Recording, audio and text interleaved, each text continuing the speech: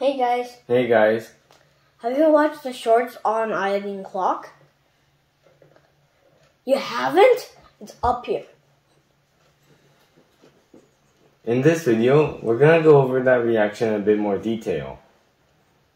We're also going to show you how to make that reaction at home too.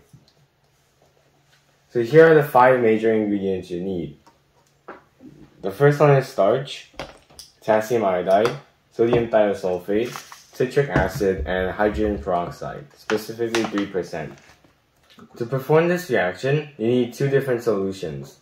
The first one needs starch, potassium iodide, sodium thiosulfate, and some water. The second one needs citric acid and 3% hydrogen peroxide. So, you want to get started? Yeah! Alright. So, in our first cup, we add a small amount of potassium iodide.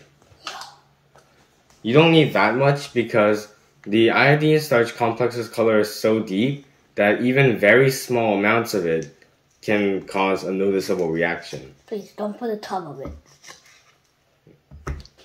Only very small quantities can suffice. Mamma mia, that's a lot. You know what I expected. Ah! So now what? Mamma mia, that's so little.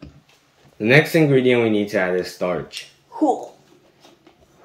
We don't need that much starch either because there's so little iodine. So we need only a little bit of starch to complex with it to produce a blue color. Cool. What? That's too little. That's more like snow falling from the sky. This much is actually enough. Yeah, actually. Looks more like a mound of snow.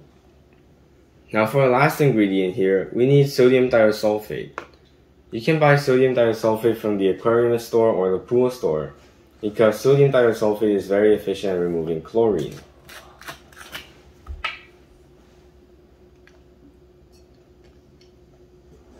So let's add a few milliliters of the 35% solution in here.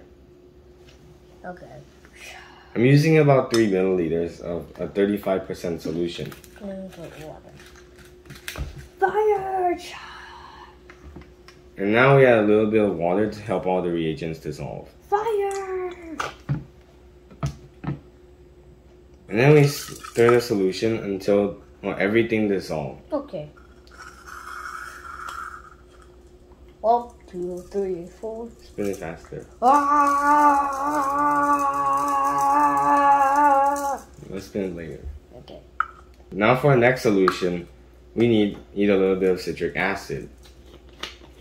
Note the fact that any other acid can be used, such as acetic acid, but citric acid was chosen because citric acid is safe, non-toxic, and also quite easy and cheap. Easy to get and cheap. So you add a small amount right here. And now for the final ingredient, you just need some 3% hydrogen peroxide.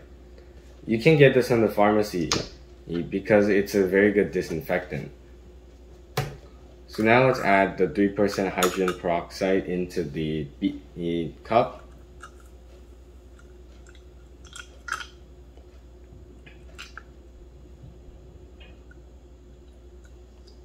As you can see, I'm adding quite a bit of it because the 3% solution is quite dilute. Yeah.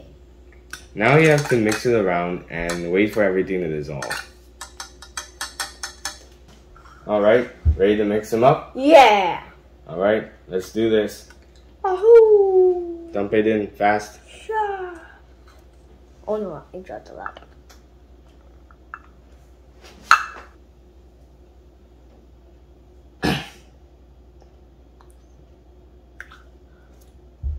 Wow. It's so cool, isn't it? Yeah. So now, let's see the explanation for this reaction. Yeah. To the board! So if you watch some of my past videos, like the reaction I did with potassium permanganate, you'll see that the reaction immediately occurred after I mixed the 2 reagents. For this reaction, it didn't seem like anything was happening until at some point when it suddenly turned black. But actually, a reaction did start the moment I mixed the two solutions. It just wasn't apparent. These two reactions immediately started the moment I mixed the two solutions. The hydrogen peroxide and the acidic protons given off by a citric acid reacted with the iodide ions to produce aqueous iodine. However, this iodine was immediately reduced by the thiosulfate ions back to the colorless iodide ions. So basically, the iodide was oxidized to iodine and then quickly reduced back to iodide again. So basically, there's just a loop reaction. So there's no overall formation of iodine. However, eventually, all the thiosulfate ions are depleted from the solution. And now, because of that, iodine can start building up in solution since there's no more thiosulfate ions to reduce it. If that reaction occurs, then the iodine will complex with excess iodide ions to produce another ion known as triiodide, which will then complex with the starch to produce the blue starch triiodide complex.